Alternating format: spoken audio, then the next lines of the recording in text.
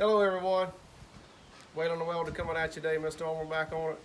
Today I'm going to show you how to hook up a Hypertherm Power Max 45 to a engine drive welding machine. This is pretty standard for mobile welders, fitters, repairmen. You might have one of these.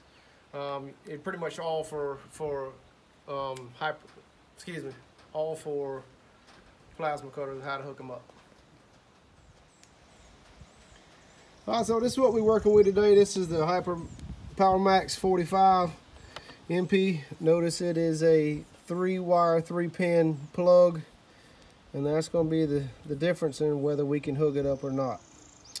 This is a 240 volt machine, and they only come with a 3-pin, three-prong plug. Some of your older units may have 4-pin. Your newer 480 volts will be a 4-pin or a hard line, 4-wire, and all your 3-phase are 480 4-wire. All right, this is what we're gonna hook it up for our engine drive today. This is the Lincoln Electric Ranger 250 GXT, normal controls. The reason I got this machine here instead of the Ranger 8 is because of this 240 plug and the wattage down there.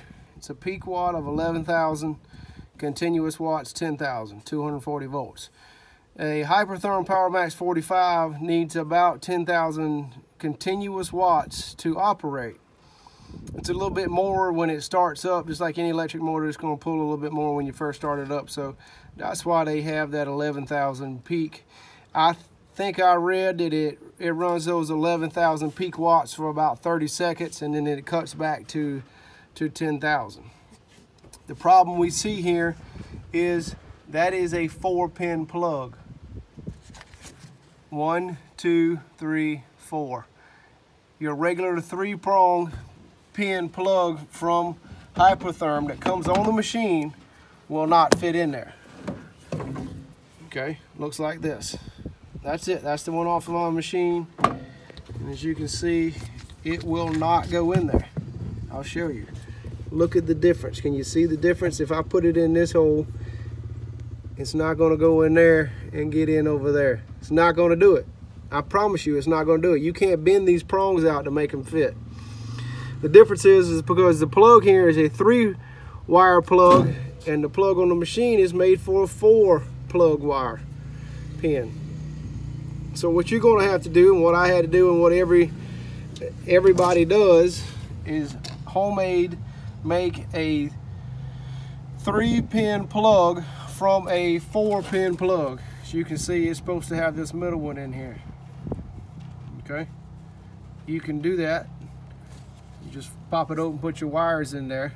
Okay, so this has to insert in here like so, and as you can see, it will slide in. Okay, all right. And now on the other end, you're going to need your 3-wire, your 3-pin connector. Set up just like the plug for your plasma cutter. 1, 2, 3. 3 pins in there. All right. Okay, so the female end on our extension cord, coming from the 250 Ranger, is going to be a 3-pin female receptacle. Okay, this would be something that you're going to have to find at Ace Hardware, your local electrician's supply. This is what you see in the dryer for your house. Okay, this plug, this 3-prong pin plug, is 3 pins. It's going to have to use this. Okay, and then you would flip it over, and it would plug in like so. Okay. And then you would have plasma capabilities on your mobile unit. Alright, so we have it plugged up to the Ranger, the mobile power unit. As soon as I flip this switch here to power, you'll see the light come on, you'll see the power come up, but you'll also hear the engine drive machine jump to a high idle. And it'll stay like that until I turn it back on for about 30 seconds. Here we go.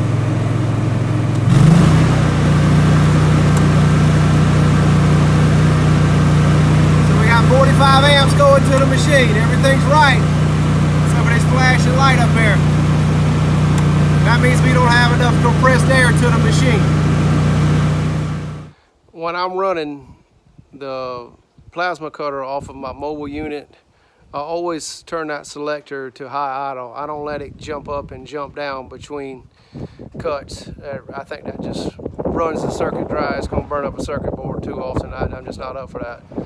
So what you learned today is how to plug up a Hypertherm PowerMax 45 to a Lincoln Electric 250 GXT.